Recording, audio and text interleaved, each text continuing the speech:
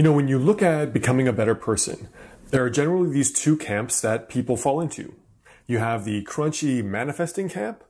I'm just going to think about and manifest bigger boobs.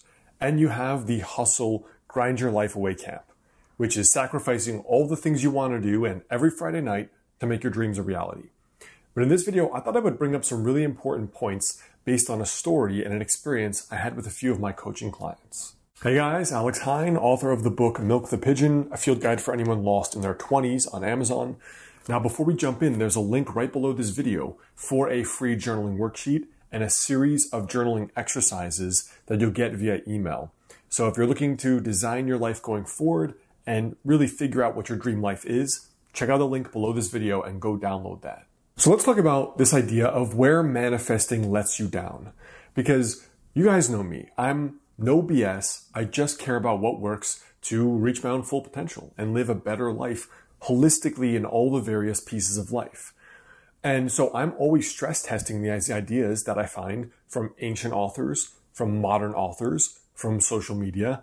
I'm testing them to really see what I think works and what is really BS. Because if you lose a year of your life doing something that doesn't work, that really sucks when you look back at the end of it.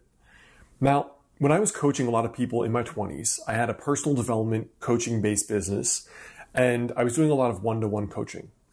And after coaching a few hundred people, actually, honestly, after coaching 10 people, I started to notice a really clear trend in the difference between the people who made their dreams happen to some degree and those who didn't. And the difference was very obvious and not so subtle at all. The big difference between the people that ended up having some of their dreams come true was that they had a bias more towards taking action, even if they were confused, even if they didn't know if it was the right move, even if they were worried if it was the wrong move and they were going to lose a year of their life. They still had a bias towards action. Versus other people, or the majority of the people really, before coming to get coaching from me, who were great dreamers. They had a few ideas they were excited about. They honestly ranged from having too many ideas to not enough ideas, but the one commonality was that they didn't take enough action on any of those ideas. And so I thought we would talk about this in this video here today because something I can guarantee will make you make that progress, will help you make that progress towards the life that you want, is actually taking action. And I know it's unsexy, I know it is boring, right? It's boring to tell people to actually do something. But let's talk about why that's so important. So let's talk about three scenarios, right? Three goals that you may have. One may be writing a book. One may be getting your dream body, getting fit. And one may be graduating college. Now, do you think that those three things can occur without you doing anything? You know, a la the whole manifesting movement. Can you write a book without you doing anything? Sure, if you are a celebrity or you have $30, $50, or $100,000 to hire a ghostwriter, you can. What about getting fit? I mean, if you get plastic surgery, sure. I don't know if you get your dream body from truly no exercise, but yeah, maybe plastic surgery would be one step in that direction. What about graduating college? Could you do that for actual no work? I mean, yeah, maybe it's an easy college. Maybe you cheat and you have people, other friends do your homework. You have the best tutors. The tutors kind of finesse your homework a little bit. When it comes to this promise of just raise your vibe and your life will magically manifest, well, no one is saying, quote, raise your vibe, but then don't spend every day writing your book. Or don't spend every day training and playing piano because that's what you want to be the best at. Or raise your vibe, but then don't take any action towards going to the gym or eating healthier, changing what goes in your body.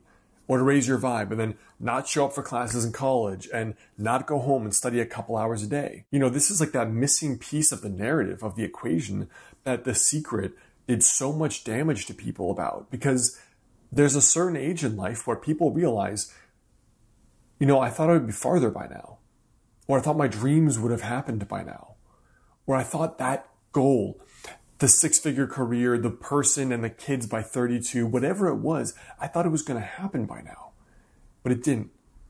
And it's a really disappointing, sad feeling when that happens. And what I personally see so often is that people just aren't doing anything. You know, if I had to put my money on any one thing, it would be, what is the thing you're dedicating 1 hour a day to that's going to advance you in the direction of your goal or your dream. I had a mentor, a medical mentor, and he said to me, you know, it's good to know how to go with the flow. It's good to know how to ride your gut hunches and your intuitions and when to allow things to flow effortlessly. But guess what? Sometimes in life, shit is just hard and it's uphill and you have to swim against the current. And if you're used to everything being flowy and easy and you don't have to do any work, your parents got you through whatever, then when life gets really hard, you're not going to have the kind of character that can get you through those hard times. And so there are, of course, things in life that will just happen without much effort, but there's a lot that won't. And I'm all about optimizing the chances of everything happening. So why not combine both? And so I wanted to leave you with this idea that if there's any one reason you may be disappointing yourself, it's because you aren't taking daily action towards that goal or that dream. And you're expecting, through wishful thinking, this magic to happen. If it's working for you, awesome. But if it's not, maybe it's time to do something. All right, you guys, that is my little rant for today. Again, check out the link below this video. There's a free journaling worksheet to help you plan out how to get your life together and plan out your dream life going forward for this year. So check it out down there below, and I'll catch you in the next videos.